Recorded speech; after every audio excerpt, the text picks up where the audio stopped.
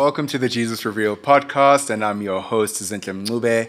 I am joined again by Pastor Andrew Sampson. Pastor Andrew, thank you so much for being with us, and welcome again. Thank you so much for having me, and it's a pleasure to be here. Thank you so much. Yeah, so today, Pastor Andrew, we're in day 24, and we're going to look at something that I guess at the face of it is a very heavy thing to talk about, but I think it's heavy but necessary, and that is the cost of following Jesus. So the key scriptural reference here will be referencing Matthew 8 from verse 18 to 22. But I think it's very important for everyone that's listening or watching that to read this in context of the various themes or the various places in scripture, more specifically Luke chapter 14 from verse 26 to 32, as well as the book of Matthew still, chapter 16 from verse 21 all the way through then to verse I think 28. Yeah, so Pastor Andrew, then maybe as a great kickstart for us, maybe if you can then please set the scene as to the what's happening in these passages or this specific passage.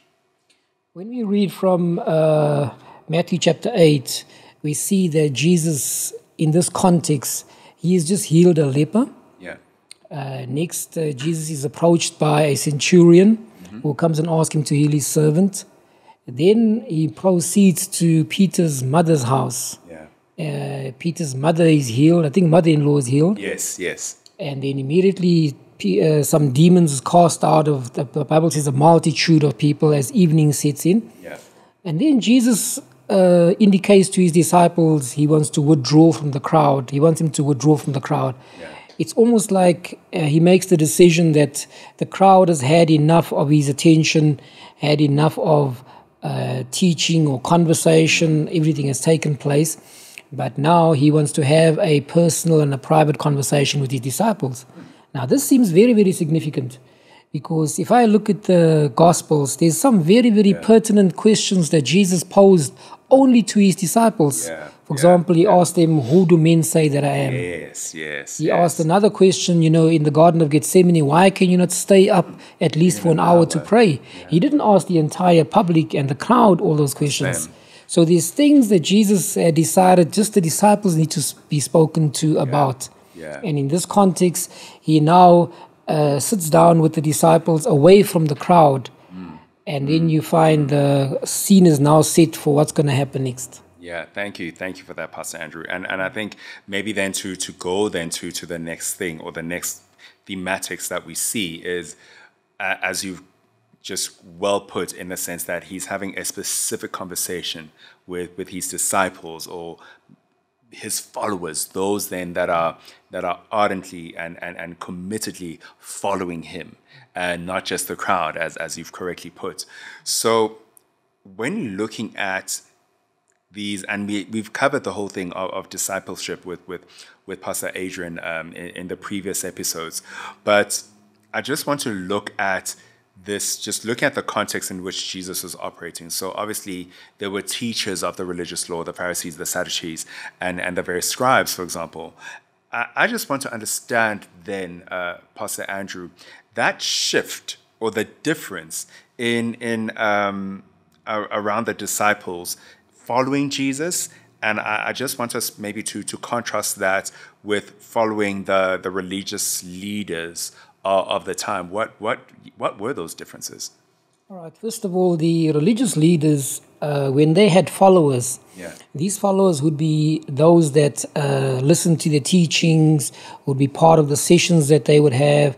It is known, according to Bible history, that these rabbis would sit down and then they would start to teach. And when people started to follow them and a person decided to become one of their disciples, they would take them into their home and they would let the person live with them to become a follower, a disciple. Now, Jesus is openly, first of all, the way he taught, it says that he spoke with authority. If you look at the Beatitudes and the other teachings that Jesus, they asked, how does this man speak with such authority? Secondly, he acted with authority. When he healed the sick and he performed miracles and, He raised the dead, and every miracle Jesus did, he did as a testimony to who he was. He's the Son of the living God. And this they couldn't understand. So now that the issue and the question comes up regarding following Jesus, we have to realize there's going to be a lot more different to how the rabbis of their day had followers. Jesus is speaking about the context, especially in the book of Matthew chapter 16, what's going to happen to him in the next few days, the next few weeks, and what he's going to go through. And he says that the disciple is not greater than his master. So this is the context of where we are right now with this conversation. Is the question comes up as to what is the disciple of Jesus? Because by principle, we all admit salvation is free, but discipleship is going to cost you. Sure. So we receive the free gift of grace, salvation through grace. It's God's gift given to us. But they say discipleship is a lifelong process. It's a commitment that we have to do every single day, every week, every month, to walk like Jesus, to talk like Jesus, to yield our hearts and minds and our bodies, to submit, as Paul says, become like Christ. We've got to partake in his sufferings, in his afflictions, because it's a different type of disciple that Jesus, has following him versus the rabbis of their time. Yeah. It sounds like then there is an element of sacrifice, because my next question would have been that differentiation, not just to, I guess, the followers of religious leaders of the time, but also the contrast with following Jesus versus in terms of the disciples' lifestyle and looking at the rest of the world and where the world is. Absolutely. Yeah. We have to realize that the world is exactly in the opposite lifestyle, in the opposite goals and objectives as to what God and the kingdom of God is all about. Remember, the Bible speaks about that the kingdom of God is righteousness and peace and joy in the Holy Ghost. And we are to live righteous. We are to be an example. We are to allow our lives, to be lives that reflect the grace of God, the goodness of God. The world, on the other hand, we are warned about. We are told in 1 John 2 verse 15, it says, the lust of the flesh, the lust of the eyes, the pride of life, that is in the world. And it says that which is in the world is enmity with God. Now, if I may just put this also in the context of why Jesus was not intimate with the crowds, because the crowds were not his disciples. The crowds were not there to sacrifice to follow him. They oftentimes would mock him. They oftentimes would, rebel against his teachings, and they would even make statements, that would conflict, his purpose and his plan and his objectives of that day, because they couldn't understand who this was. And Jesus' teachings just totally amazed them. So we are at that place right now where we are to realize what does it mean when Jesus speaks to this scribe and this disciple when they approach him. Absolutely. And I think before we get into that, especially what you're saying around Jesus pulling away from the crowd, and I'm just contrasting that to someone like Saul, who played to the crowd. In that the things that he did, especially in how he lost his kingdom, was really right down to him playing to the crowd and to the expectations and the appeasements of the crowd. And here we see then Jesus, instead of doing that, when he sees that there is a huge crowd following and him almost maybe getting to a place of notoriety and being well known, instead of embracing that, he pulls away. Yes. It's an interesting principle in ministry. That it's always been said that you can teach and you can preach what you want to. But you can only impart who you are.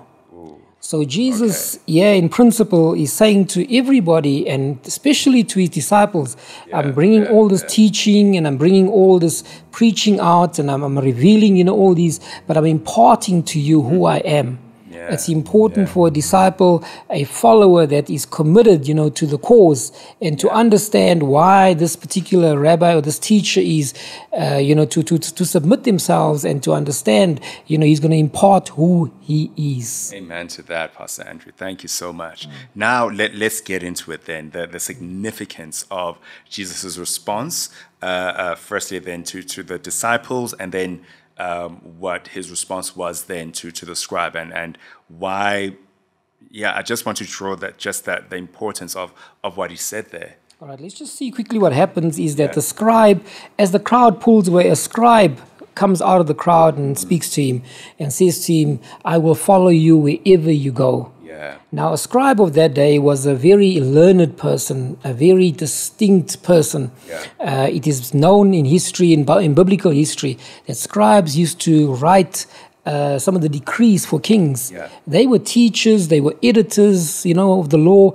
They would actually put together contracts, very, very legal contracts. They were legal people. So they had a high standing out there in the community, in corporate world as well. They understood the law. Yeah.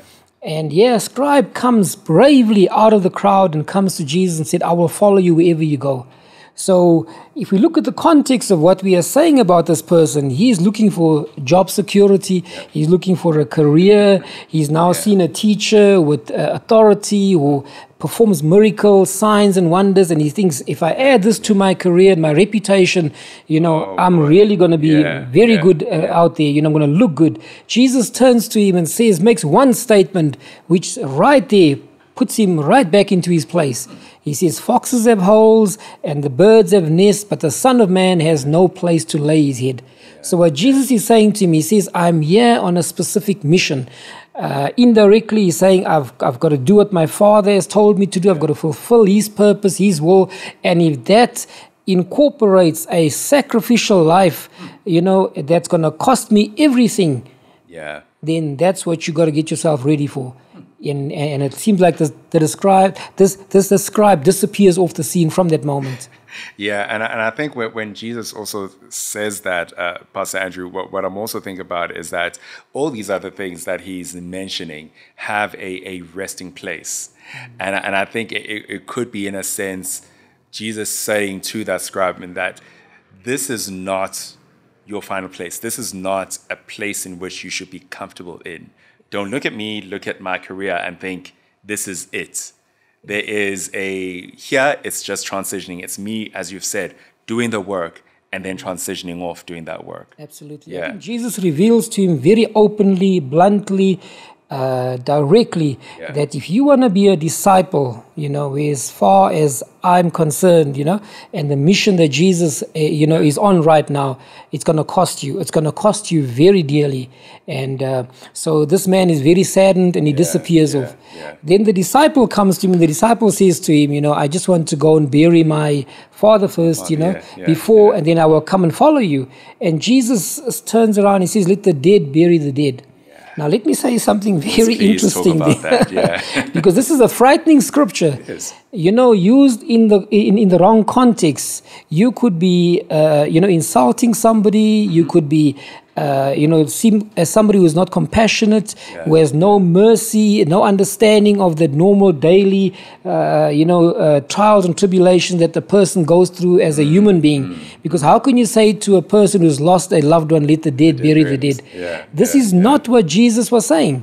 What he said here was that when you have something that God has asked you to do, if you have the call of God in front of you, a mission that God has placed on your plate, put your priorities right and make sure that God is first in your life. And yes, there will be time to be compassionate and there'll be time to be merciful. And yes, take care of your family. Make sure you do that. But always make sure that in your priority list, God comes first. Yeah. And that's very good and very important, Pastor Andrew, to just put it in that context, because it's not a matter of choices, but it's a matter of priority and value. Yes. Yeah. Now, Pastor Andrew, I know the next question really just touches on possibly what we're going to discuss in a later episode, but I think for the sake of this cost element, why must there be a cross in discipleship? And I think our main point of scripture is Matthew 8, but I think as we've said, it ties in quite well with Luke 14 and Matthew 16. So I think we just need to go past this point. Why must there be a cross in discipleship? Well, firstly, the cross reference that ties in with Luke 14 Jesus brings out exactly that to follow him and to be a disciple. He says, you got to deny yourself, take up your cross and follow me. And at the same time, Jesus in context says that you need to count the cost. He firstly speaks about if you're going to build a tower, make sure you count the cost of that tower so that when you've laid the foundation, there will be enough resources to complete the project. Then he speaks about the man going to war. He says if a king goes to war, he has to count exactly what resources he has to make sure can he win this battle or can he not win this battle. Now, Matthew chapter 18, Jesus brings up exactly in context the same question. He says, if you want to be my disciple, very openly and very clearly speaking to not only the disciples, but to the crowd. And everybody's aware of how the rabbi's disciples are treated, how they are follows, how they are trained and brought up. But Jesus says, if you want to be my disciple, you've got to take up your cross, deny yourself, and follow me. Why is the cross so important? The cross is crucially important there because everything that Satan has done, if you look at the 3 years of ministry that Jesus spent in the New Testament, Satan tried to offer Jesus a crossless ministry. A crossless Christianity. Today, it's exactly what happens as well. Remember, first of all, that when Satan came to Jesus in the wilderness during a time of fasting, he said to him, if you are the Son of God, just jump off this building. No cross involved. You will get every kingdom you want. If you're hungry, just turn these stones to bread. No cross involved. He also... through Peter, when Jesus described in Matthew 8 how he's going to go to the cross, how he's going to be crucified, how he's going to be killed, Peter says, no, that will not happen. Jesus says, get thee behind me, Satan. Again, Satan is offering Jesus a crossless mission right here. And this is the message that Jesus brings out very clearly in discipleship. To be a disciple of Jesus, to understand what God has called you to, what God has called you for, and to complete the same walk that Jesus walked, you are going to have to go through the cross. Amen, Pastor. And I'm actually very... I'm trying to be very disciplined in not going any further in that particular aspect. So then I think then if I could wrap it up, Pastor Andrew, and I think we did touch on this on the sidelines, and I think this is a good place to stop, in that when looking at the cost of following Jesus, what is the incentive of then following Jesus? Why continue to follow Jesus? And I think this is important to everyone that is listening and that is either watching and is maybe new to the faith, or maybe they are just going through a process of either questioning their faith, or it could be someone that has walked this journey with the Lord. And I think this is maybe a good time and a good moment to maybe stop and reflect around where we are and why we are doing what we're doing, despite the cost of it. I think let's be very real that, God understands, God the Father, God the Son, God the Holy Spirit. We are part of the Godhead family. The Bible says we've been brought into the household of faith. The book of John so very nicely says, what manner of love has the Father bestowed upon us that we be called the sons of God, sons and daughters of God. So we are part of the God family right now.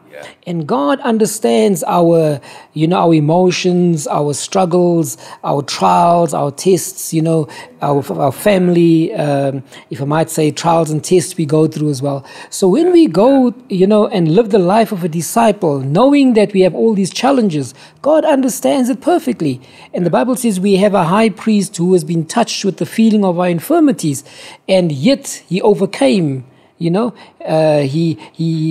walked the same road that we are walking today, and he overcame, and he conquered without sin. All right. So what we have to realize is that we're in the world, we're not part of the world. We are in a lifestyle. We've got to make choices based on the fact that we have come through the cross. It's very interesting that in the first century, before Christians were called Christians, they were called the people of the cross. People identified Christianity or Christians or followers of Jesus after the crucifixion as people that are different to the world. They are people of the cross. And today, the decisions we make, the lifestyles we lead, we have to be aware that we have Jesus Christ alive within us, living through us.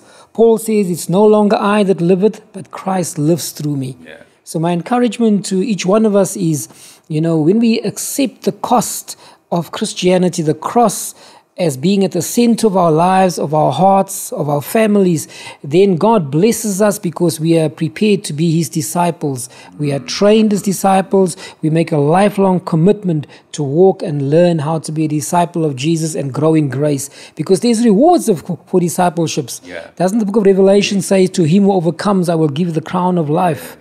God blesses us, God increases us, God protects us, He preserves us, He delivers us, and God is our way maker, We have a God that provides for us, because the promises is that the prayer that we bring up before Him is heard, it's answered, and God will look after us in every way.